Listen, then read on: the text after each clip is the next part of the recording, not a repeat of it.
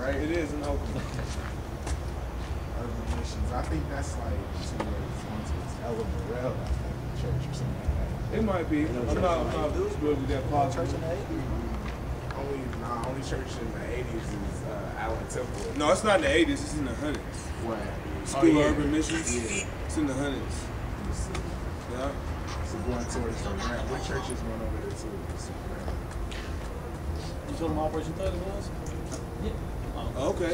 So what church y'all go to in Fairfield? All different churches. That's what's so dynamic about this group. Family celebration. We're not trying to say, hey, go to my church. Go to. Yeah. We just out here. We're not even telling you to go to Jesus, man. Yeah, go to Jesus, because some people in the church is going to hell. Yeah. That's why in the Bible it says everybody that says Lord, Lord, it's not going into heaven. You know what I'm saying? They, but we cast out demons in your names, Lord. You know what I mean? He's gonna say, get away from me. I don't even know you. So just because you go to church, don't mean you're going to heaven. You know what I mean? I'm just keeping it real with you, man. You know what I mean? See, check this out. Look. Y'all see this right here? What's that say? No. What does it say? Read the whole thing. What must I do to go to hell? Check it out. Nothing. That's simple. That's real talk right there, man. See, but for me though, I don't believe in hell. I believe in strictly God. Well, if you believe in God, you gotta believe in hell. Yeah, like, for me, I don't believe in hell though. He believe he's going to heaven, like, no matter what. Really? See, it's not even that. You feel me? It's the, as in, like, you feel me? You get buried, right? Okay. And your spirit just roams the earth. You know what I'm talking about? Okay. So I don't believe in hell. I don't believe in. Let me tell you like this. But I believe in eternal life. Many people believe that eternal life is only for believers.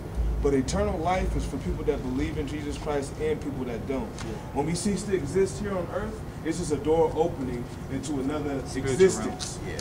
Where you go after your body perishes is up to you. Everybody's going to live eternally. Whether in heaven or hell, you're going to live eternally. Everybody. So eternal life is for everybody. Yeah. But it's just a destination where you land depends on what you choose right now, because it's a choice.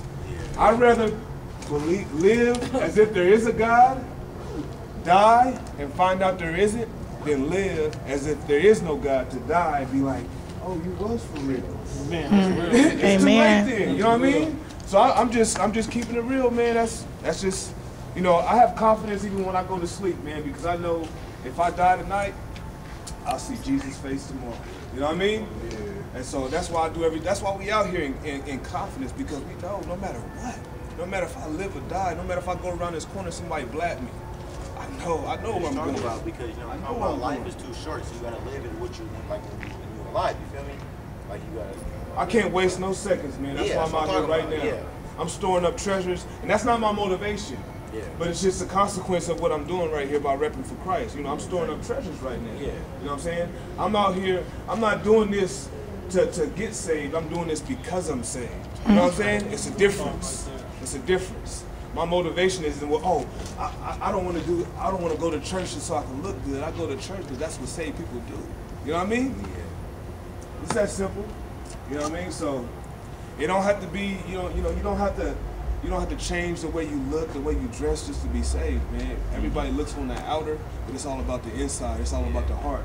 God wants to soften your heart, man, and renew your mind into the things you think of. You know what I'm saying? A lot of people think of Christianity as a whole bunch of do's and don'ts. But see, when I came to Christ, I didn't worry about the do's and don'ts, because the desires, like the things I used to like smoking weed. He took that away from me. I used to like drinking. He took that away from me. I used to like hitting the clubs. He took that away from me.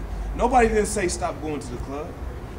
As Christ renewed me, as he renewed my mind, and things I used to do I didn't even like, man. I spent 5 years in the pen, kicking it with my boys, thinking they was my dogs. I spent 5 years in the pen for a crime I didn't even commit. And it was in there, the same way I surrendered to the police when they say freeze, put your hands up, it's the same way I surrendered to Jesus, man. Because the Holy Spirit had a warrant for my arrest. And that's why I'm here right now. If I didn't go to pen for them 5 years, I wouldn't even be here talking to you right now. You know what I'm saying? So it's all about the transformation. I'm proof of the transformation power of Jesus Christ, man. You know what I'm saying? My existence, me being right here, is Jesus manifest right here before you. You know what I'm saying? Because 1 John 4:4 says, greater is he that is in me than he that is in the world. So don't even look at me. When you think about me, just think about Jesus, man. Because that's why I'm out here. That's why I'm representing. And Christ is we are ambassadors of Christ, man. That's what we doing, man. So y'all enjoy y'all evening, man. Thank you so much for your time. And just think. Just think about your life, man. You know what I'm saying? Because it's really not promised. Somebody somewhere ain't gonna wake up tomorrow.